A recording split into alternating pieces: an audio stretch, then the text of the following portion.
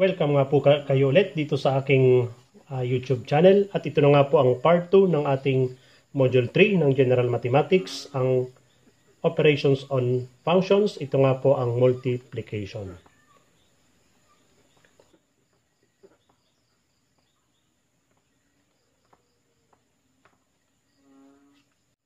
Muli po nating balikan ang ating formula. The quantity of f times g of x equals f of x times g of x. Direct na tayo sa formula. For example, you have f of x equals 3x and g of x equals 4x minus 11. Find the product of f times g of x. To solve on this, the very first step is always write the formula.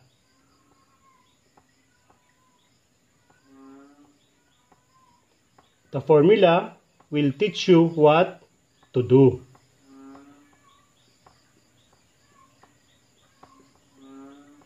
As the first operations, what we will do is, first is to substitute. So we have f of x which is equal to 3x times the value of g of x is 4x minus 11. The given f of x is a monomial, g of x is a binomial, so simply we can apply in this the distributive property of multiplication over addition. So we have 3x times 4x is equal to 12x squared. 3x times negative 11 is negative 33x. Since the two products have no more like terms, therefore, that is now the product of f of g of x.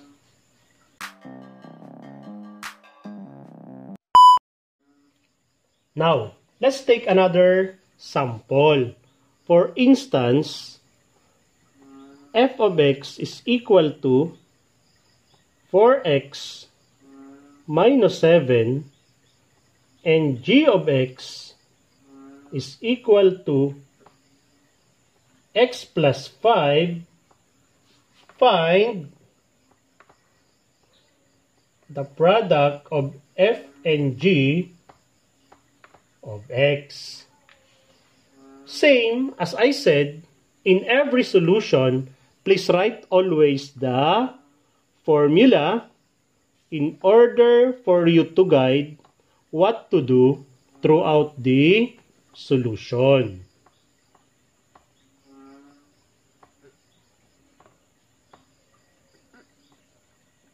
After writing the formula, what shall we do is to continue to solve of substituting the value of f of x, which is equivalent to 4x minus 7. And the value of g of x, which is x plus 5. Since the two givens are both binomial, so we can apply here the so-called FOIL method. FOIL method is applicable for the product of binomials. It stands for F for the product of the first term, O product of the outer terms, I product of the inner terms, and L product of the last term. Let us now apply the FOIL method. F product of the first term. So 4x times x, so we have 4x squared. Product of the outer terms. So we have 4x times 5. So we have plus 20x product of the inner terms.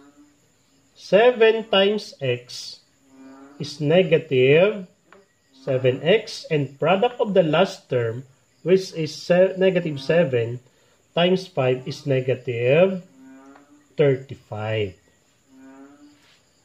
Since on the products we have 20x and 7x that are like terms, and the two others have no like terms, so therefore simply copy them.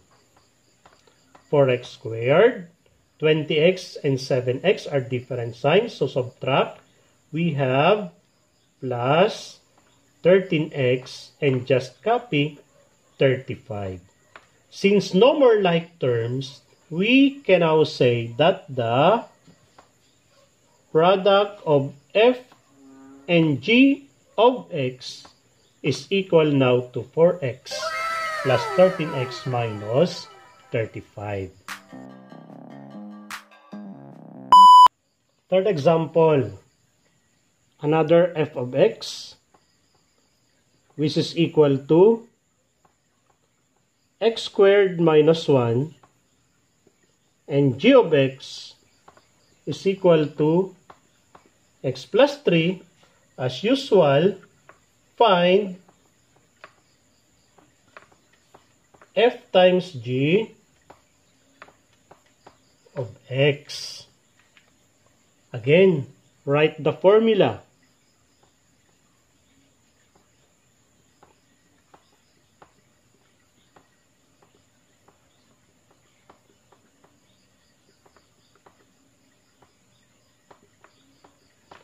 Again, after the formula, substitution of the value of f of x and g of x. F of x is x squared minus 1, while g of x is x plus 3. Again, we have the binomial, so we will apply the FOIL method. X squared times x is x cubed.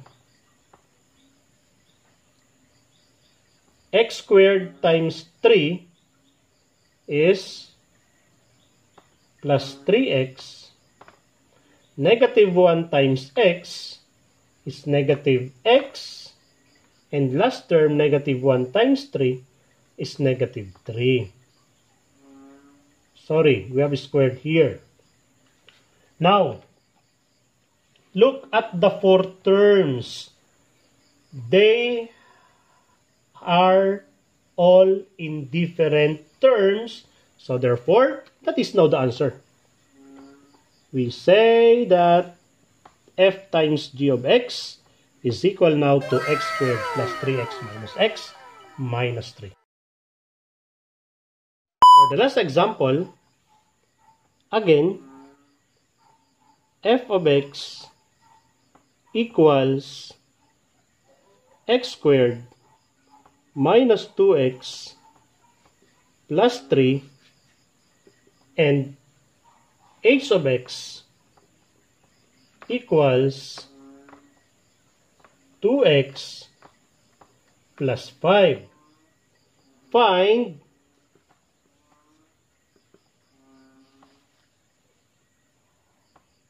f times h of x.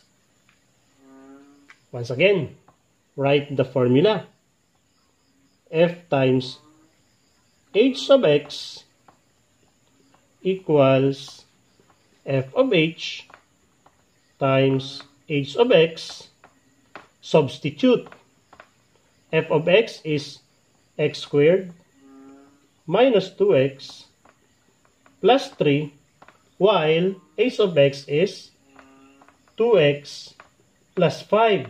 Now, this is now a trinomial and this is a binomial. So, FOIL method is now not applicable on this.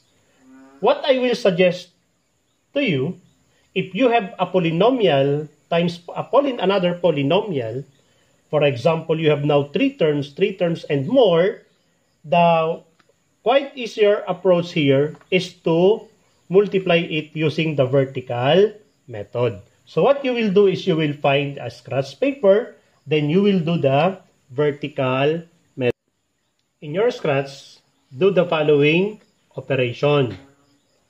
X squared minus 2x plus 3 multiplied by 2x plus 5. Start from the right. 5 times 3 is positive 15. 5 times negative 2x is negative 10x. 5 times x squared is 5x squared. 2x times 3 is positive 6x. 2x times negative 2x is negative 4x squared. 2x times x squared is 2x cubed. Okay, let us continue. Bring down 15. Negative 10 and positive 6, different signs. 10 minus 6 is 4x. 10 is negative, so negative 4x. 5 minus 4 is 1x, or simply write x squared. 1 is imaginary. 5 is positive, that's why x squared is positive also. Then bring down 2x cubed. From your scratch, since the product of x squared minus 2x plus 3 times 2x plus 5 is equal to 2x squared, 2x cubed I mean, plus x squared minus 4x plus 15, and that is now also our f of h of x.